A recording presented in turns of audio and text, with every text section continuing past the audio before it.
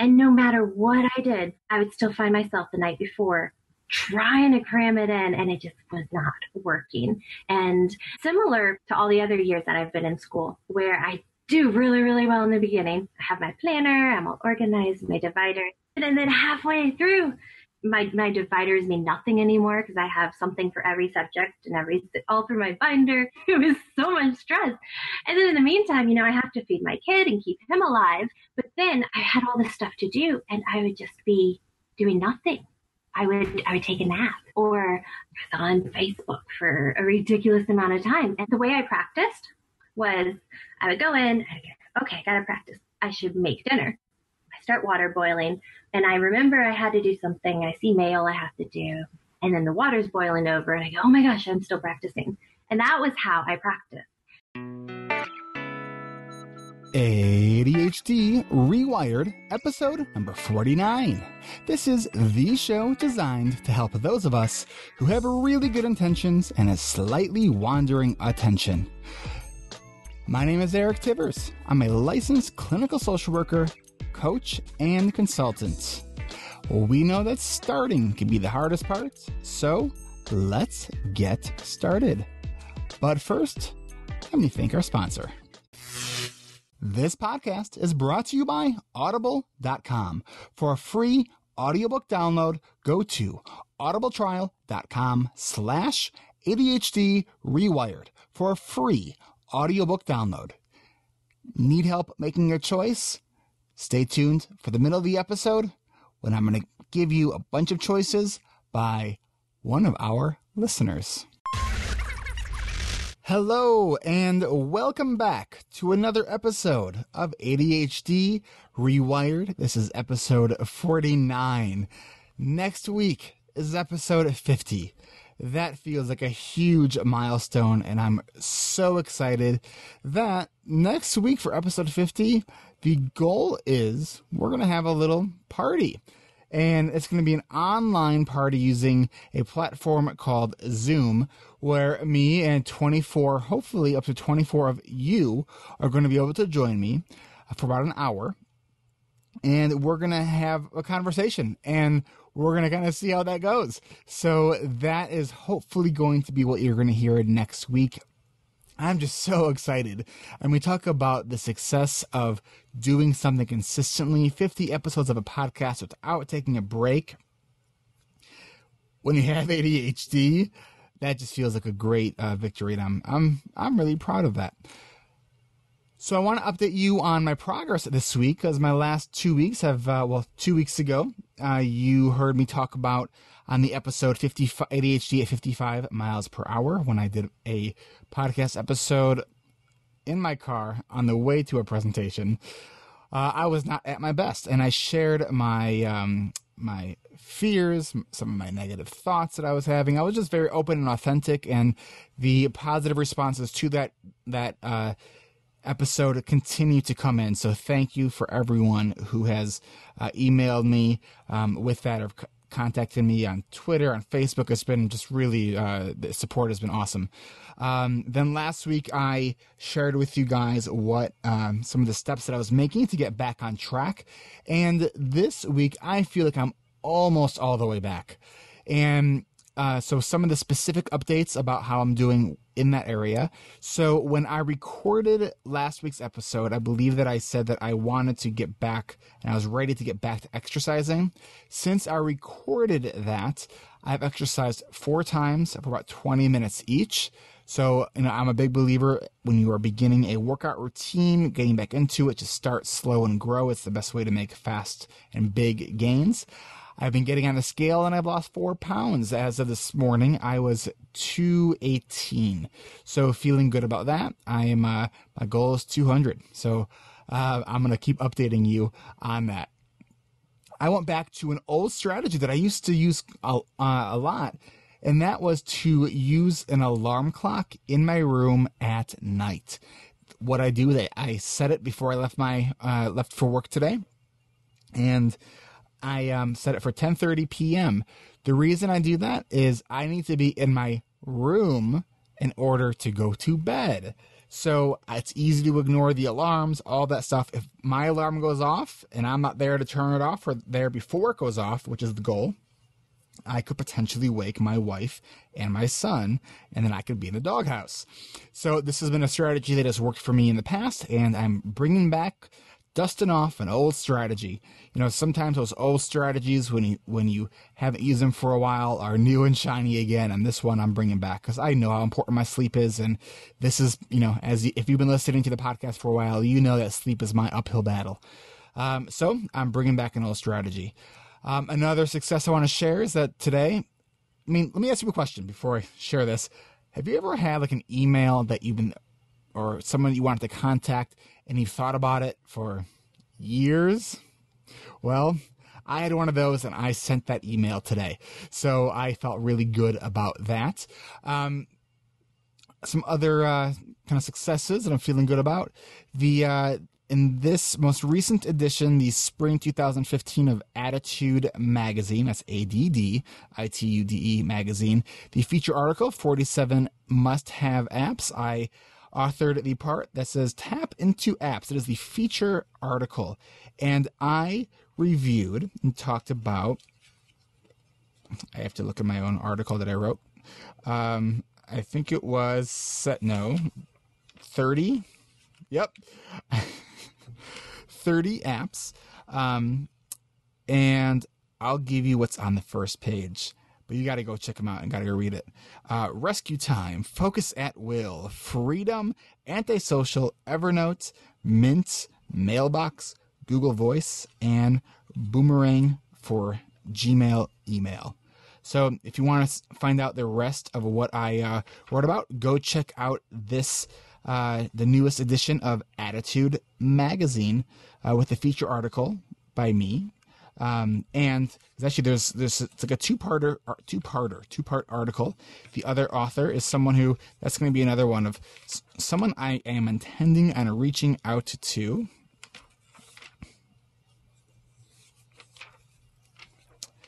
And that's Beth. Now I'm going to botch your name, Beth. Guadagnini.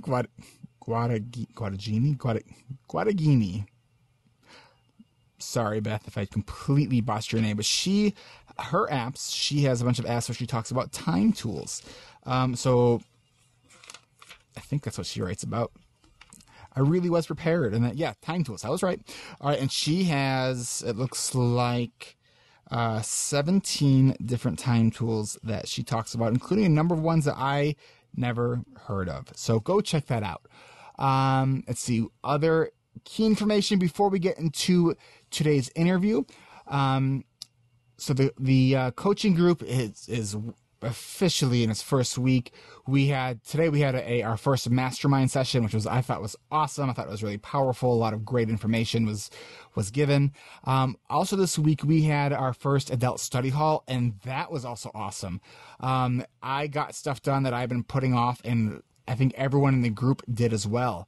So this kind of made me think, and I want to know if this is something that you would be interested in.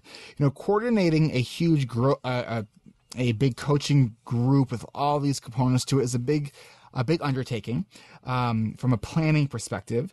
It's also difficult for lots of people to do this, both financially, because it's the frequency of it and the length of it, and just the time commitment to it. But I was thinking, there's not really that much planning involved in because basically what we did is we all met on a Zoom video conference, and we muted our microphones. We first actually shared really quickly what we were planning on doing. We all muted our mics, and then we got stuff done for 45 minutes. Is this something that you would be interested in doing in some fashion, whether it's weekly, maybe a couple times a week, where there are scheduled times where you can just hop in and do work with other people virtually? I'm interested in knowing if you're interested in this, because this is something that, I was kind of thinking through this, and it doesn't seem like there'd be that much planning involved in this. It's basically share what you want to do, show up, mute your mic, and do it while we quietly, and I just kind of check in on to see if everyone's doing what they are doing. So if you think that would be helpful to you, let me know. Just shoot me an email. go to my website. You can email me at eric@erictivers.com or at my website, erictivers.com. So if you're interested in that, let me know. Let me know, how long you would like those sessions to be, because I think this might be the next thing that I'm going to launch, because it's really helpful. And it was extraordinarily helpful. What I did during that time was I created labels for 3 different new clients. I faxed the information that I needed to my biller, and I had to look some information up to confirm a diagnosis. So that's what I did, and that was stuff that was sitting in my inbox, and so I put a dent of probably about 2 inches in my inbox, and that felt really good. Other things, so I'll make a deal with you guys. My intro is really long. I'm going to give you a super fast outro. How's that sound? There is a, let's see. So last week I talked about a Kickstarter campaign by my friend and fellow podcaster and fellow ADHDer, Kim Trombo, who is writing the book about a generous giraffe. It's a children's book. It's really cute. It's really nice. And so I rallied the troops in the ADHD Rewired community, and guess what? She made her goal, so that's awesome. And she did this raffle for who would win this giraffe, and I won.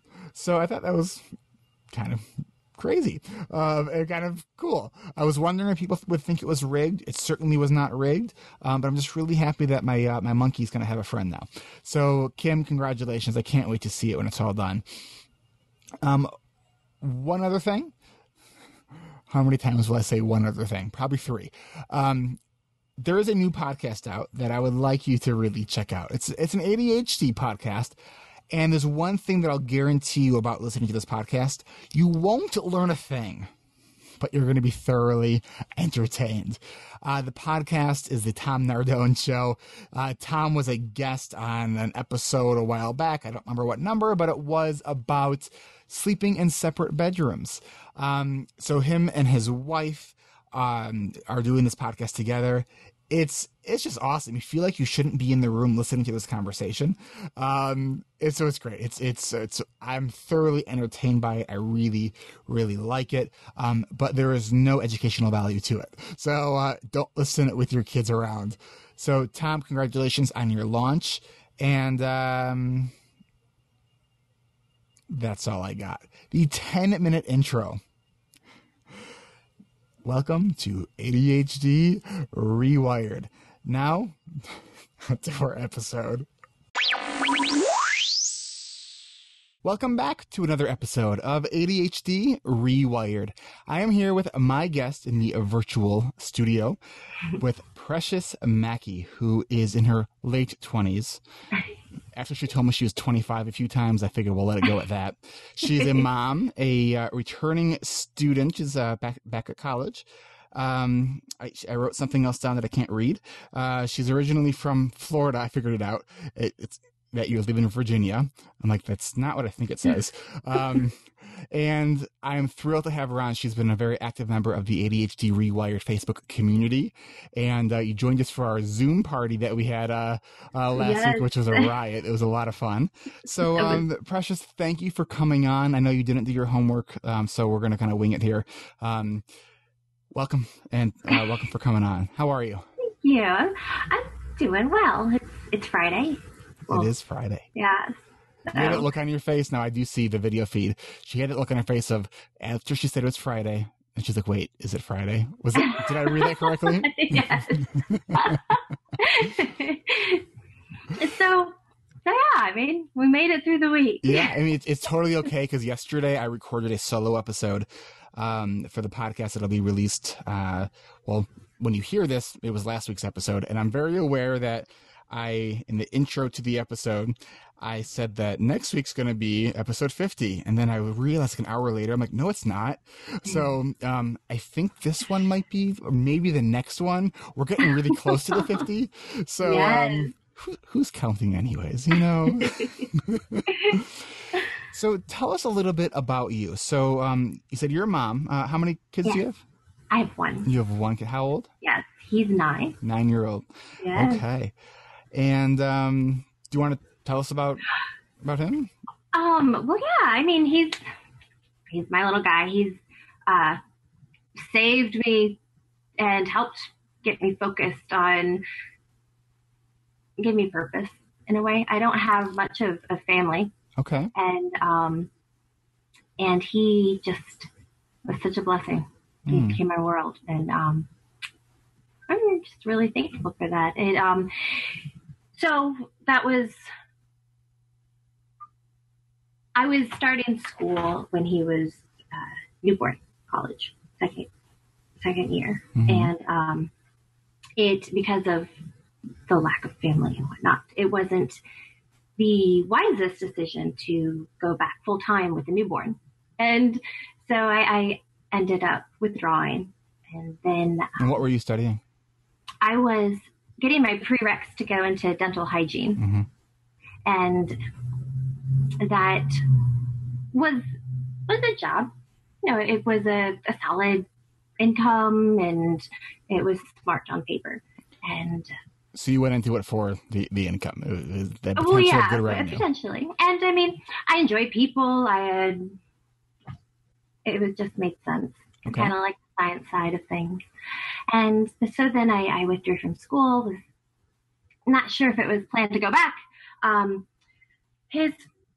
was married, and it wasn't the healthiest relationships. That ended. And your son, you had him when you were young, so you must. Yes. How old were you when you got married? I was 19. So you were a baby. Yeah. Yes, it was. Yes, I mean, you can see the final picture afterwards. You know, the journey where it makes sense. But I don't know if I would recommend it to anyone. and so that ended. Essentially, I went from the pot to the frying pan into another interesting relationship. Okay, so you went to school. So you were in school for dental hygiene. How old? 19. Okay, so right after you had your son. Mm-hmm. Had him, and I was in school, and man, that must have been hard. Yes, it wasn't easy, but I didn't always have that drive. I never had a drive like everyone else. You know, I would get jealous where people could just do it because they wanted to, and so and that was a touch of it growing up. I was a really good student, but I would always do the minimum amount of work to do the best I could. Yeah, so I could get A's easy or high B's without studying, and so I wouldn't study. And is that how it was for you? Is that how it was for you, like all the way through schooling? Mm-hmm. Okay. Oh yeah. So in a lot of clients that I work with, Precious, that those are the clients that have the hardest time when they get into the upper grades and into college, because they never had to really study, and now all of a sudden they do, and they're like, oh, I don't know what to do.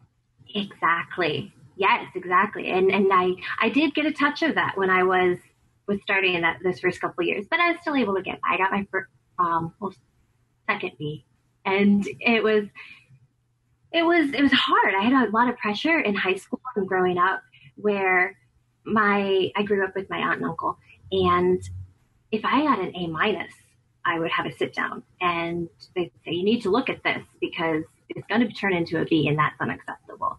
So I always had. Was there a lot of issues with perfection then, do you think, as a result of that? Yes, it was. I was never enough, even, and so I realized later, as I had grown up, that all those voices, I still put that pressure on myself. And so I would just be beside myself with a B, even though I knew how to get an A. You just look at it and read. But it was, I think one was economics. You mentioned those voices, and I the negative thoughts that kind of go in that kind of sometimes scream at us inside of our minds. And it's the one thing that I would say to that, because those voices were stirred up in me in the last couple of weeks recently with just I was pushing myself really hard with the launch of my last coaching group that just started, and there's definitely that I have to really monitor and be very cognizant of that those perfectionistic qualities. Yeah. For me, part of it is because I went through most of my life not being successful, and then once you kind of taste that success, it feels really good. It's like a drug; you want more of it. But I didn't really listen to those limitations, and I was really surprised. I was really trying to be mindful of noticing those kind of negative thoughts, those voices that were saying, it's like, what are they going to think if you don't do it, this way or that way? What are they going to think if you kept saying you were going to, their group was going to fill up, and what if it doesn't? No one's going to like you anymore. And it's like, those are interesting thoughts. And it's like, and it's hard. It's like I teach the stuff, and when you're stressed and you're overwhelmed, it's amazing how much those kinds of thoughts can feel like they're facts, and they're not, and you have to really talk back to those thoughts. And so I had to be really intentional this past week or so on doing that. So it's like, I can definitely relate with those negative thoughts. And I think that a lot of people listening right now can say, oh yeah, if those voices just shut up already. Right. And you need to be able to take that step back and know that it isn't true. You're not going to lose friends, and it doesn't, because I did poorly on a test or anything, doesn't transcribe into my worth. I mean, because I think so much less of myself, and I've gotten better with it now lately as I've come back to school. My friend told me, because I would have had a B, and I was on a test, and B's are good. Yeah. And he says, remember, what do they call the doctor who graduated last of his class? Yep. I was like, what? He said, they still call him doctor. That's right. Yep. and so it's, that perspective of being able to just, I did what I could. I had all these other things going on, so I couldn't put the 9 hours in. We have to do these kind of this cost benefit analysis of, okay, so if it is like, if you're going to almost into a state of crisis because you were so stressed to get those A's, it's not worth it. It's like you can get, if you're a high school student, you can get into college without getting all A's. I mean, I got into college. My grades were not good. I was very involved with other things, and I did have an upward trend towards the end, which helped. But I tell a lot of parents that I talk to who are, so worried that if their kids aren't getting all A's and B's, that they're not going to go anywhere with their life. I'm like, are you kidding? Like, I know. It's like, and so those fears are so real. And it's like, even in college, those good grades, I mean, it's nice to get good grades. And what that really ultimately helps you for is your first job. After that, it doesn't really matter. Right. And that's so true. And then as it goes on, they don't even ask you about GPA. They go, oh, okay, you went there. Great. If you have ADHD and I ask you about how your grades were, like, I don't remember. It was so long ago. It was last year. Exactly. So, I had that pressure this first few years. And then had the little boy, and I started working as a waitress. And it was good. I worked at a corporate restaurant, so they had all these, how it should be. I'm not type A necessarily, but in certain zones, it needs to be 2 inches from that corner. Just, and I thrived in it, and it was fast paced, and everything was busy or is different every day. And that was something that I was always important to me, because I get bored easily. And did you ever walk away from taking an order and then forget that you didn't write something down, and then forget what they just told you? I got into really good habits initially off the bat. I wrote everything down. You couldn't read it. And at one restaurant, I would get in trouble because just in case they needed to read the tickets, the kitchen wouldn't be able to read mine. But I had my system, and after the years went by, I became really efficient. Initially, when I first started going out of the gate, I was so scared, and I'm really shy by nature. I always have been. I grew up with my father till I was 8. Really? And he told me, he said, I mean, he would tell people, yeah, she's shy. So I don't know if I was shy because I was described as that, that whole labeling cycle. And, but once I got to know you, then it was just, everything was off. But being a waitress, it would get so nervous. And then some restaurants, you have to say this whole spiel before you can even talk to them. But as a waitress, I wasn't necessarily precious anymore. I was your waitress. So I would take this, I always enjoyed theater and acting and everything. So when I would put on the uniform in this, I would take on this character where I could definitely do that because I know what's expected of me. I know how to do it. And I had that confidence. And that helped me tremendously with that unhealthy relationship with the husband because I had such poor confidence all my life. And talk to me a little bit about this idea of playing this character, because I think there's a lot of value we can actually gain from that in many areas of our life. Can you talk to that a little bit? Yes, I think it was just a mindset, almost a protective and safe mindset. Because if it was me, I mean, at that time I didn't even like me. So, well, what are they going to respond to it as? But when I was your waitress for the night, I could, I know what the specials are. I can tell you that. And I can bring your drinks to you and do these 50 other things at the same time because I'm aware and thinking of it all at the same time. And I was good at it. And that helped with that confidence too, where I knew I did well and I just what came first for you? Was it the doing well with it initially and then just believing in yourself that you could continue to do well, or was it that you just kind of told yourself this is what I'm going to do? I think if you remember, it was because it came easy for me. The fast responses and the switching of gears of going back and forth and it was, and then on top of that, I'm seeing people.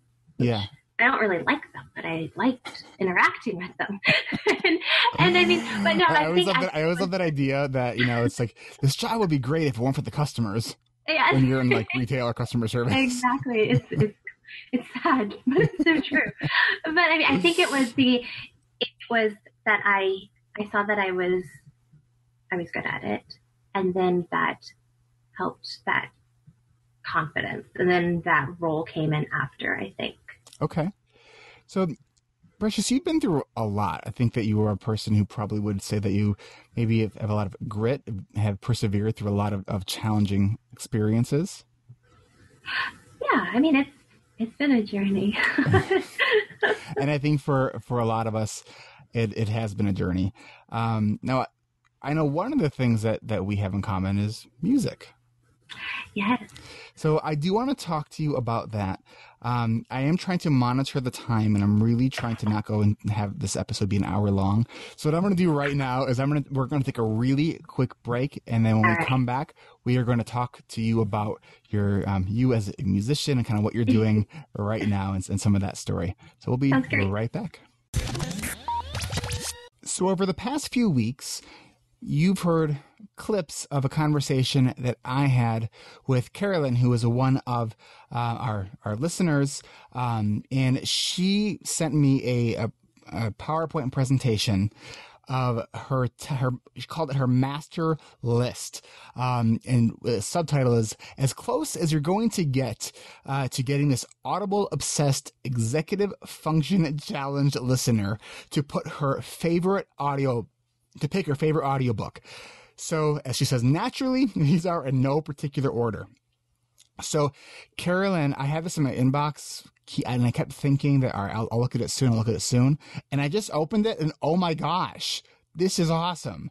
And so I'm scrolling through, it looks like there's like links to samples of each thing, each book that you listed with the image, the narrator. This is a great book, The Journal of Best Practices by David Finch. Great book. That one's it's a memoir of a marriage of Asperger's syndrome and one man's quest to be a better husband. Such a good book. That guy actually lives near me. How in the Plex, how Google thinks. I'm just scrolling through, reading, giving a few of them. So cool. Carolyn, this is awesome. So if you want to see what I'm scrolling through right now and get a free audiobook download, go to erictivers.com/audible. Now I need to write that down so I make that link happen. I think there's more than 20 here. Wow. And if you already know what you want, just go to audibletrial.com/ADHD rewired. This is so cool. How Starbucks saved my life. A son of privilege learns to live life like everyone else. This is so cool. Go check it out. audibletrial.com/ADHD rewired or erictivers.com/audible. Sometimes people have given me gifts of maybe a year of books, which is a certain number of tokens, like 12 or 24. But here's another thing, is I discovered 3 days ago this thing called Kindle Unlimited on Amazon, and they have certain Kindle books that you can read with your monthly membership fee. But there's over 2,500 books that have the audio component to it, which is their Whisper Sync thing. Yeah, what is that? I always see that. I'm like, that sounds interesting. Does that mean Whisper Sync is someone's whispering the book to you while you're listening to it? And this is what it sounds like. I know. Like, who would want that? What that does is it syncs between your Kindle. So if you're reading it, it knows what page you're on if you're reading it in your Kindle. And now let's say you can't read it anymore, but you throw your headphones on. If you jump over to Amazon, when you play, it's going to start at the same page where you left off. Whoa. That's the sync. The whispering part is just creepy. Does it actually whisper? I don't know. No, no, it doesn't. I do know that. It's the regular Audible thing. So I discovered a few days ago, I'm down to 1 credit, and it's like, oh gosh, do I bite the bullet for another couple $100 and get 24 more credits? And then I discovered this thing for sign up for Kindle Unlimited for nothing for the first 30 days. But now I'm going to obviously re-up for $10 a month. And I've already listened to, I'll tell you, since January 1st, I've listened to 1, 2, 3, 4, 5, 6, 7, 8, 10 books. You know, I think I just thought of a way that you can spread your budget a little better. Instead of speeding up it, slow the books down. Make them last longer. All right, Precious, we are back. It's really funny because I think I forgot to tell you that when I tell you during the interview that we're going to be right back, that actually takes 2 seconds because I just put an audio marker, then that gets added in later on. So I think you probably feel like it's rest for a few minutes and then wait, we're back? What? That was 2 seconds. And I usually tell people that, and I think I forgot that. That's all right. It's okay. Okay. So we were just talking about you shared it with us that you're a mom, you have a son who's 9 years old, you had been in and out of some relationships when you were very young. You were a waitress, and now you are back at school. I am. I decided to go back to school after a year-long in banking, and it was that ideal 9 to 5. It was perfect, but everyone was so unhappy, and I didn't want to continue in that field. So I went back. In the dental hygiene? In banking. In what making? Banking. Banking, okay. Bank teller. A bank. Okay. Okay. I thought you said like inmate making. I'm like, no, I don't think that's what she said. Oh no. Glad we clarified that. and so I went back to continue the dental hygiene track. Mm-hmm. And the more if you're really good at dental hygiene, do you get a plaque? Sorry. Wah, wah. Very nice. And but yeah, again, it was the kind of how it would be practical. Mm-hmm. And but it wasn't, after a while taking the classes, I loved being in school, but then thinking about doing it day in and day out, and I realized that in probably good 5, probably maybe even shorter, I would be back in school again for some other idea. Because I'm during this time, I'm looking at all these different fields. I guess I could go for this or that, and I just couldn't commit. I'm so indecisive. I've always been indecisive. And so January, I found a free piano on Craigslist. I had played piano growing up, and another thing where it came easily, and until I became a little bit more intermediate, and practicing just seemed pointless to me. And so, it seemed pointless, you said? Yes. I mean, I couldn't understand. Why would I practice this thing? Yeah. I mean, because it came easily, and then as they got harder, I wouldn't put in the amount of time that was needed, or I would be doing 5 things at the same time while practicing. And so I squeezed in this piano. I'm teaching my friend. She had been dying to learn the piano, and it had come back for me. You know, I still remember the notes and the play, and I had missed it.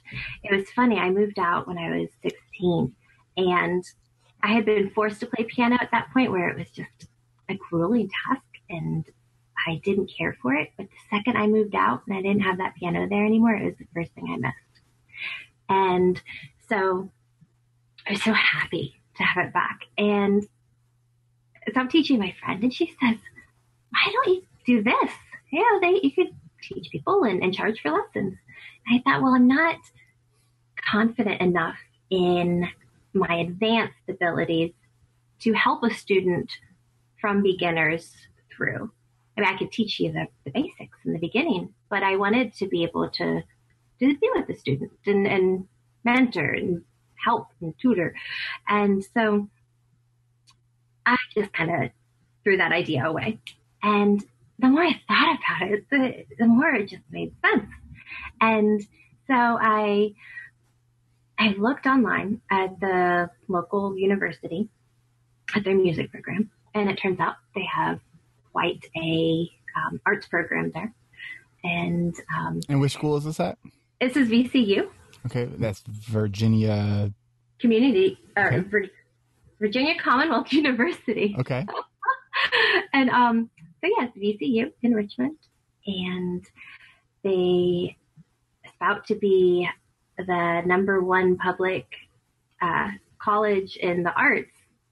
And so it was just so ironic that this university is 20 minutes away. And so I go and talk with the director of the keyboarding department and the piano. Mm-hmm. And I tell her a little bit about myself, and she says, you know, show me what you got. And I played a piece for her, and she gave me some other pieces to work on. And that auditions are in 6 weeks. Try to get this memorized and work on it.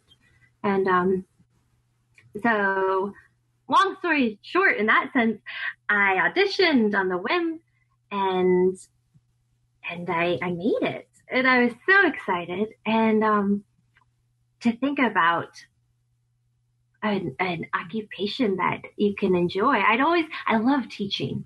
I enjoy bringing it down to someone and helping someone get that light bulb to flash on. Mm-hmm. But I could never be a school teacher because of lesson plans. I can't plan, and I can't organize. And so that just sounded, there's so many negatives that would counteract the teaching part. Mm-hmm. But then teaching music, I thought, well, maybe I could make that work. And ideally, I would love to be a studio and privately teach. Now, but I'd never. At this point, Precious, when you're in school, were you diagnosed yet with ADHD? Not yet. Okay. No.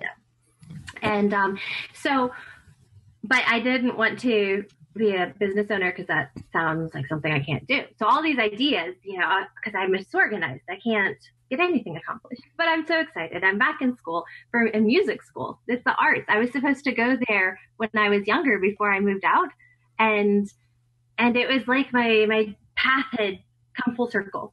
And what's even more important is I had that little boy, and he's the one who kept me grounded. And I know for a fact, if I went to university before I had him, it would have been a mess. I wouldn't have finished as it was. Yeah. And so it's amazing how kids change everything. Oh, yes. I mean, yeah, he keeps me going, and I had reason, and it was for myself, but for him too, and so here I was in school. First month, the first week felt like it was 6 weeks long. It was the longest week of my life. And what made it so long?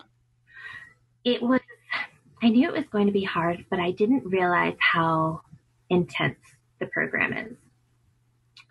It's a lot of information, and it's a lot of like reading, or it was just a lot of, concepts. I did have one class where I had to read a lot, and thankfully I had all my general stuff, English and math stuff out of the way, and all those things that we'll never have to use in our life. Exactly. so I was able to focus on the music and the theory, the written part of music on the staff and why it makes the sound it does. That is so in depth, and there's so many levels and layers. And as you advance to the next part, it's like math, where in order to do algebra, you need to know how to add. Right. And the way I take tests and the way I did well in previous school classes is I memorize short term, I spit it back out for the test, and then it's gone. And so this was becoming... But are you saying that cramming doesn't work? Right. I know. Go figure. And it was awful. And I had been diagnosed with depression a few years back when I was leaving one of those fun relationships, okay. and was treated for that. So I was seeing a doctor to manage the antidepressant that I was on, and because it had popped this bubble that I had always been in, and I had always felt like I couldn't exactly get the words from my mind to my mouth out unless I was writing it down, or I wrote letters a lot if I was upset, or that kind of thing. But suddenly I was able to communicate better. And this was with the antidepressants? It was, interestingly enough. Okay. And so I was talking with her, and I go, I'm not really depressed, but I think my medication needs to be increased. And she's like, well, what's going on? I go, well, so I'd been in school for over a year, but this was just a whole different level of expectation. And I've always been a procrastinator. I'd always justify that that's when I do my best work. So that's just how I learned to do everything, and it worked, and I would get good grades. So I changed the system, but it wasn't working anymore. There are these tests that we have to do, and one hand is doing one thing and the other hand's doing nothing. We're patting and talking at the same time. And so we're trying to get all this down. And again, it's that layered system where you got to learn step one and remember it to get to step 2 and 3. And I would have weeks to prepare for this test. And no matter what I did, I would still find myself the night before just trying to cram it in, and it just was not working. And similar pattern to all the other years that I've been in school, where I do really, really well in the beginning. I have my planner, I'm all organized, my divider. That's how we start off, all like gung-ho, and then all this intention, and then halfway through, it's just, I'm writing an my dividers mean nothing anymore because I have something for every subject and all through my binder. And before, in high school and the first couple of years of college, where my A's would just kind of be like a lower A or maybe a high B, I was going from A to a very solid B, and then wondering if I'm even gonna continue because I was going completely insane. It was so much stress. And then in the meantime, I have to feed my kid and keep him alive. And I'm That's important. I know. And there just wasn't enough hours in the day. But then I had all this stuff to do and I would just be doing nothing. I would take a nap. Yeah. I had to take a nap every single day or I just couldn't function. Or I was on Facebook for a ridiculous amount of time. And I know it's there and I have that cloud, but I just couldn't get myself to do it. Or I couldn't activate. Yes. And so she talks to me and she says, have you ever been diagnosed? She is. Oh, I'm sorry. My doctor, psychiatrist that I was seeing. And I'm talking about the depression. She asked me if I'd ever been diagnosed with ADHD. And I laugh. And I said, well, in second grade, they brought it up. But it's because I was bored and they put me in the gifted program instead. And they said I was hyperactive, not ADHD. She goes, well, hyperactivity is ADHD. And I go, well, I wasn't ever treated for it. And I can focus. I graduated high school with an unweighted 3.98. I've done fine. I don't. Okay.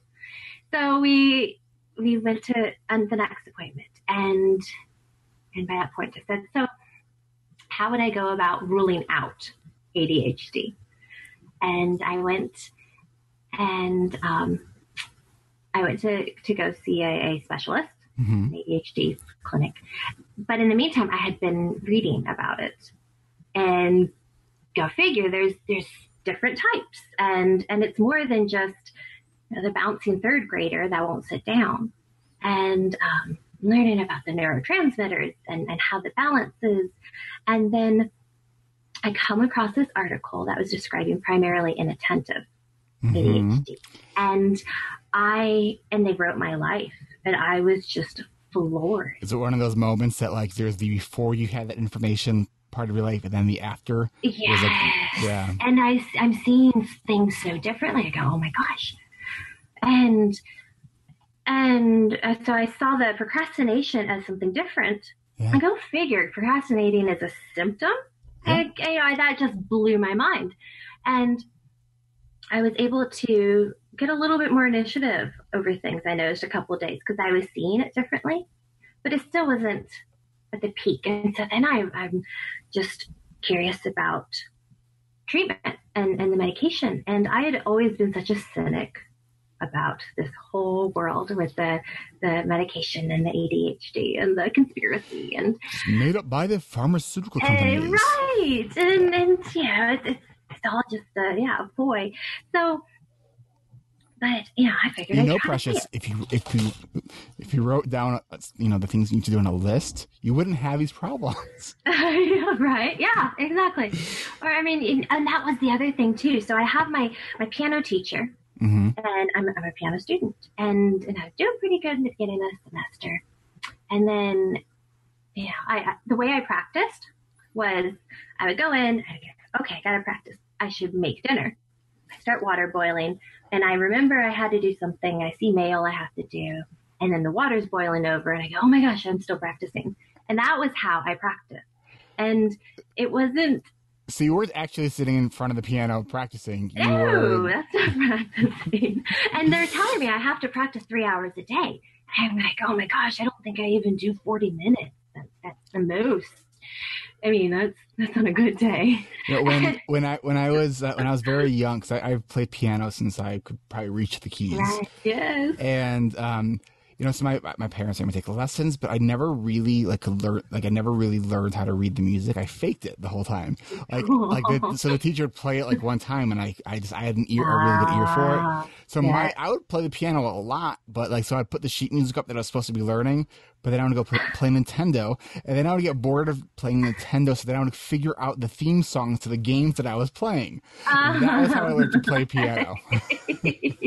I love that.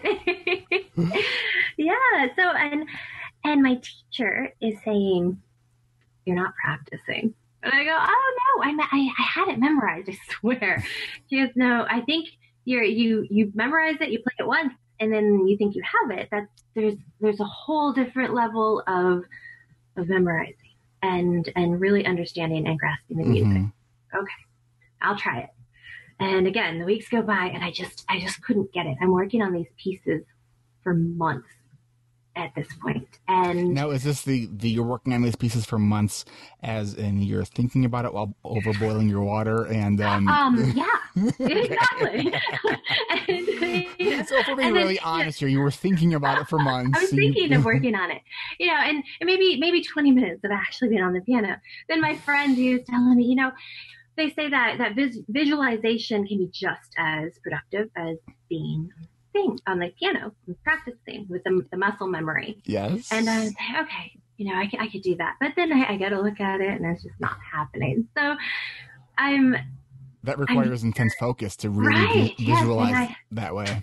And I'm not like that. This is just all natural. And I just couldn't get it. And then I'm thinking about this ADHD, and I'm going through this whole complex. I mean, this was just last October, last October 2014, and I'm wondering, what does this mean? All these symptoms. Where does that stop, and where do I begin? And so I'm having this identity crisis on top of all this. And then I'm thinking, okay, well, let's see if the meds work. It maybe, if this is the problem, then there's a solution. And I know there's the natural ways to work it out, and diet and all these other things, and exercise and habits. But, well, when you say natural ways, because I need to kind of... I mean, some of cutting out dyes and stuff. I mean, which they actually did when I was younger, and it didn't affect anything. I just want to make a comment, because I don't talk so much about the details of the research, but I try to make sure that on the show that the evidence-based information is at least being talked about, and things that are, either alternative or not proven are at least discussed as such. And so the dyes are not proven. It's not proven. I mean, because here's the thing. On an intuitive level, it makes sense if you can't pronounce the ingredient, that it's probably not good for us. Right. But does that cause the ADHD? Does it increase the symptoms of it or exacerbate it? There is very little research that shows it. Same thing with like gluten sensitivities. And so, because the other half of my practice is autism. And so that's the gluten-free, casein-free kind of stuff is very prevalent in the autism community. And so what I say to that, and when I talk to clients that are asking about this, is that, the research does not support the idea that gluten is taking gluten out of the diet is going to help. Clinically, I've seen it work miracles in 2 families that I've worked with. So it's, just because the research doesn't show it doesn't mean it's not. Yes. But I think it's really important to really begin with, what do we know? Right. Yeah. So, okay. No, definitely. And so I was excited. I guess, so if this is the problem, then there's a solution, there's treatment. And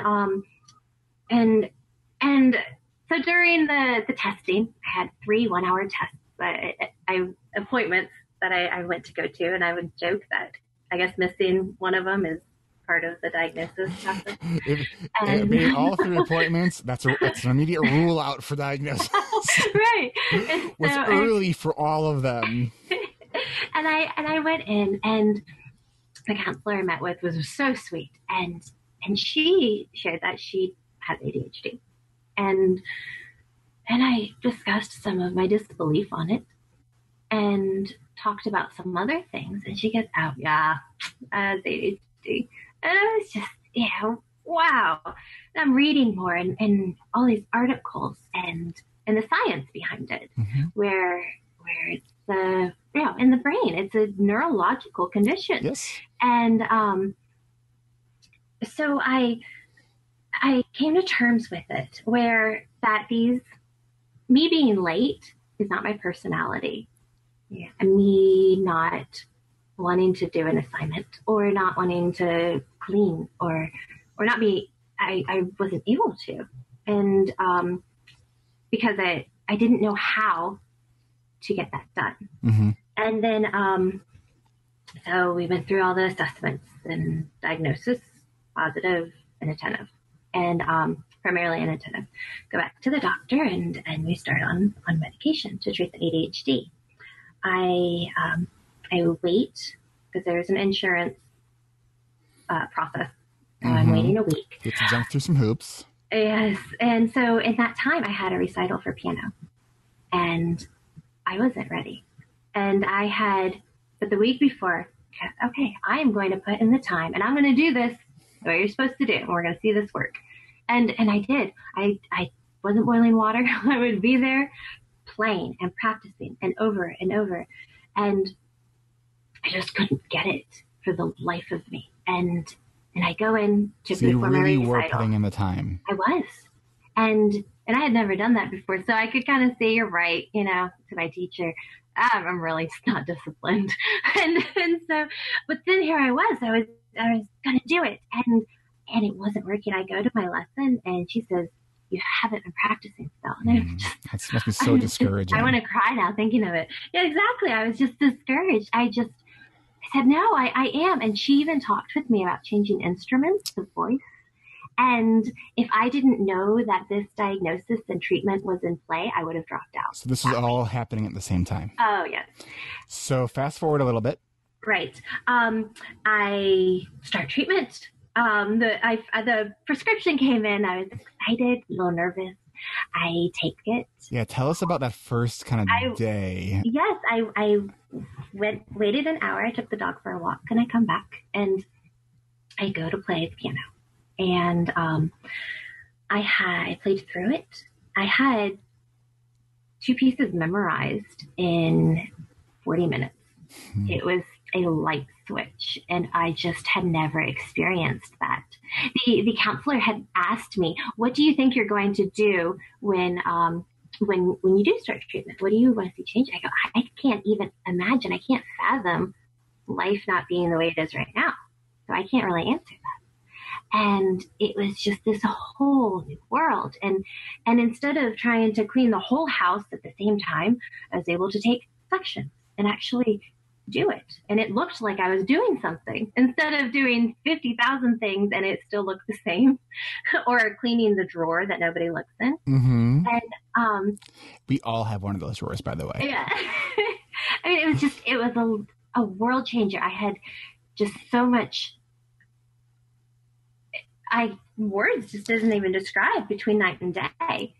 So you told me when we first talked about a time you went shortly after you started treatment and you were with your piano teacher and you took your medication a little bit too early. Yes. You started your lesson great. And then what happened? Right. And then about halfway through, it was like a car running out of gas where I would just stutter and I would start to do it. And then it just wasn't there anymore. It was gone. And I was trying to explain it to my teacher. She understands a little bit more now this year. Because you said that she was kind of a skeptic. Oh, she was very much a skeptic. She goes, we'll see if the medication helps. But, it's just, you don't know how, you're not disciplined. You don't know how to do it. And I go, I can see that argument in this point. But no, I took a test and it says it's an objective test on the computer and everything. It's not subjective, whereas opinions are opinions. And it exists. People who don't have this were able to do this test well. And so And it's, those computerized tests, which are objective measures, is not a test that says, yes, you do. It's Right. one piece of that diagnostic process. So it's testing certain components of attention. We also have to think about our sensory channels, because most of them are using either visual and auditory sensory channels. Right. And some of us process differently. So was it the quotient or the do you know what it was? The number one. Okay. All right. Which one is is that? It's a boring test, yeah. Yeah. and so I short circuit, and then because we were working hard on this one section, she goes, okay, from the beginning. And I just gone, blank page. But it was still really discouraging. I was in tears. I was so sad. And because she still didn't believe me. and so then I start getting the hang of it, because I was on what's called the instant release. And, so there's a short lifespan time for it to be working. And so I get a system down, and I'm practicing. It got to where I couldn't stop practicing. And I'm suddenly, I'm this type A person, I just want to get things done, and I have things to do, and I'm doing them. And I'm not just in la la land. And suddenly those theory classes about the music and everything are just coming together, and I understand it on a whole different level. It was where I just kind of knew of it before, but I was just completely grasping the whole concept. Exactly. And so now this is about 5 weeks before the end of the semester. And I'm memorizing pieces. I have to play and be judged by the faculty. And then I'm studying and cramming for finals. I learned all this stuff that I should have been learning this whole semester. And I did it. I ended up getting a B in piano, and the rest were A's. And it was just, it was unbelievable. Thank you. And this year, my teacher, I already had, it's the 23rd. We're about 2.5 weeks into the semester. Anyways. School started on the 12th. It's the 23rd. I already have a piece memorized. And my teacher just said, that's an amazing achievement for you. Yeah, it took me 3 months to get here last semester. And it's a whole different kind of world. And it's not only just in school and in music, it's my whole life. I'm able to cook in a kitchen and not completely freak out or burn the house down. Yes, I mean, it was such a mess. It was organized chaos was my life, and I'm learning, and I see now too that the medication is very much a tool. It is not the fix-all answer. No, because it's I'm sure you relate with this. The medication helps the brain focus, but it doesn't teach it a thing. Right, and also all these other behaviors that I have seen now were coping mechanisms in the past, I need to change those. And so it's little steps and just learning more about it and being aware of my thoughts. The other day we were in a crowded museum, and I was just suddenly upset and short. And I realized it wasn't that what my friend did upset me. It was that there was 300 people around me and too much information going on around me. And I was trying to read the little blurbs, and I couldn't understand it, and all this noise. And so I was just overstimulated and overwhelmed. And being able to have that diagnosis and knowing what ADHD means is I was able to unwind, take that step back, and acknowledge what I'm feeling and why, and then approach and deal with it that way. I need to take a breather. I'm going to go over here and sit. And now a big part of why I was excited to do this is that I've told some of my closest friends about my diagnosis. So this is like your coming out party. It is. I've not, I mean, because there's that stigma, I think I was really I'm self-conscious about it and nervous. And, but I don't want to be, because there's so much that is misunderstood by it, about it. And And also, I don't want other people to feel bad about it because it's not something that we've done that we should feel guilty about. Right. And it just is. And you learn steps to kind of work with it, and you might take a step back, but then you take a few steps forward, and it's just this process. And that's true no matter where you are in the process. Oh yeah, I think exactly. that I'm probably case in point to that from the last week or so. Which was fantastic. I mean, and my friends at school, my classes, I told them about it because here I am, a straight A student, and I had to go in with accommodations with the school with this disability now, and they would laugh, and it was in light. It wasn't necessarily to be cruel, but I think it was because they just don't understand. Yeah. And because here I am, you have what? And so it's this whole other thing. And I found myself, sending articles to all my friends, and I'm in the music program, I'm in the arts, and we're drawn to the arts and that outside thinking. I realized that there's maybe a handful of people that do not have what I So have. that's why everyone thinks this is just normal. Yes. Well, I wondered when I went to the music program, I go, I'm with my people. I just get them, and we're... Aren't tribes just so important? No, it really is. I mean, that's the whole thing about this community that we've been building around the podcast is just when you can relate with, it's not just one or two, and there's like over hundreds of people. Like, that's why I love going to the ADHD conferences. Just like I am with my people. It's like I can be like walking around like a complete mess, out of sorts, and it's like it's fine. It's like it's like people get it. Yeah, exactly. I can lose my train of thought in the middle of a presentation, and very cool. I'll actually, one of the things that I've done before, and it totally works because it's all, I'm with my people. I'll be in, like, if I'll go off on a little tangent, I'll forget where I was, and I'll just ask the audience. I'll say, what was I just talking about? And they help me out, and we're all good. We get back on track. And there's no fear of judging because they understand. Yes. And that's what, I love about the group, too, online on Facebook, because I don't have to edit. I will write books because I'm just spewing on all these thoughts. I do. But normally, I tend to skim books, just so you know. Okay, here's what I want to do, because we could totally keep talking, but then there's going to be nobody that's still listening. So, we're going to do the abridged version of what time it's for. The random question round. This is the part of the show that has nothing to do with ADHD, which then paradoxically has everything to do with ADHD. And in a very ADHD type of fashion, I have not planned my questions, and I haven't planned my questions in the last 5 or 10 episodes since I've started doing this random question round. So I don't know what made me think about it while we were talking, but I just had an idea of my first question. Now, I usually ask the question, I'm good to now, an invention, something that will make something better, new. What's your invention? I've been trying to think of one because I knew it was coming. I think that I would invent. I don't know. Okay.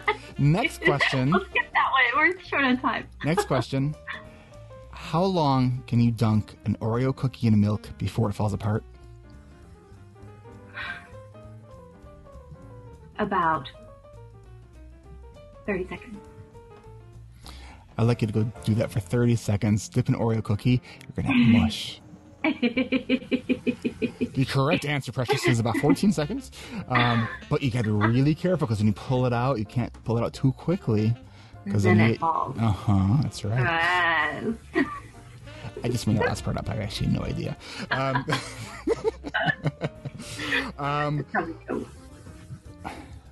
Why is there no E sharp? There can be. It's F.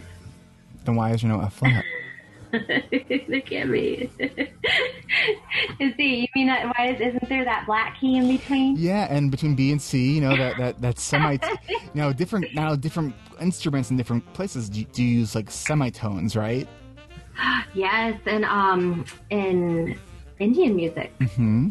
Mm-hmm. So on an Indian piano, if there's such a thing, I'm looking at my keyboard right now. Do they have a E sharp? They get it through. I mean, most of theirs was a stringed instrument, mm-hmm. and so they tune it and differently. It was actually really interesting. Yeah, they have all these other notes and quarter tones, and it sounds to us like it's out of tune. No, to us it sounds kind of like a wobble, like vibrato, yeah. Uh-huh. And it's actual notes for them. I mean, mm-hmm. and then I had this whole semester on, what makes it music versus noise. That's the whole other chapter. Well, I think that there's a lot of parents who think that their kids' music is noise and their music is, mm-hmm. Yeah. And I think that will be a discussion for probably the end of time. Because when I turn on the radio, most of the stuff that's on the radio is noise to me. It's like, that's not music. Like, that's someone put a couple buttons into the computer, they played a loop, and it's like, understand. Where's the melody? Where's the tone? And it's like... So yes. that's me and my opinionated. Aren't musicians so opinionated when it comes to like what's music? It's like, this is the best kind of music, and what you listen to. I know. So, I understand. I looked into the future, and I've seen that you came out with an opus, and you wrote your whole opus, and it's and it has a theme to it. What's the name of your opus? It would be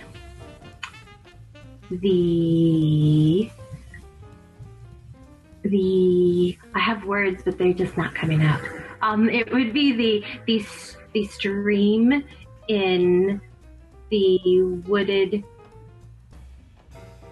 secret place. What's another word for secret? Hidden? No, that's not. I need my thesaurus. But yes. Another word for secret. Hidden. Confidential. It would be. This is where it would be great if you had audience participation. Right. It would be the stream through the wayward woods. Okay. And what was really special about this opus was the orchestration. Tell us who was in this piece that made it so special, and why it was featured on like every magazine. Other than me? Yeah. Well, clearly you were on the front, but behind you, I would have. It would be dueling pianos. Ooh. Set with the orchestra, a full strings orchestra, and so it would have all these different themes and layered four parts. The orchestra pieces like this, but then you have to think of the piano, which can do so many other voices, and then have you ever heard? The background's going to have like the screen thing, and then so there's ambiance, and you're constantly in the dark, and strobe lights come down, and in time with the music, light show. So my question was, sorry. Precious just went into ADD land there for a moment.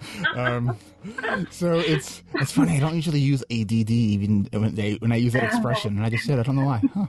I was having a conversation, I think, with someone else today about that. Now I don't remember what I was going to say. So that's probably a good place to stop. Right. The unanswered question. Yes. The So, this show really is about personal stories, about productivity, about strategies, and it's about having a little bit of fun. Really? Yeah, so when you mentioned dueling pianos, I had the thought of, why didn't we actually arrange for that? Because I have a keyboard in my office. I mean, it's a 63 keyboard. Yeah, do you have a piano at your house? Yes, we should do dueling pianos here. That would be great. Yeah, featured episode. Well, maybe we'll connect before this episode comes out, and we'll do something, because that would be a lot of fun. Maybe that will be for the bonus footage. Right. That you got to go to the website for. Precious, any final words before we say goodbye? No, I guess I just appreciate anyone who took the time to listen. And I think just the important part that I just really want to share is that if you do have an inkling and think that it might be helpful for you to look into ADHD and it might be affecting you, is to not, there are others, you're not alone. It's very isolating initially, especially when everyone that you do know in person doesn't believe in it. And it's very much real, and it's not imagination, and I can't just try harder. It's something that's affected me my whole life, and I'm so thankful now that I have the answer to that problem, so that I know how to assess it and help manage it. And so, it's just the beginning. I'm excited. Plans have changed now that I know that I can do what I thought before I wasn't able to do. Well, Precious, thank you so much for coming on the show. I really appreciate it. You've been a very valued member to our online community.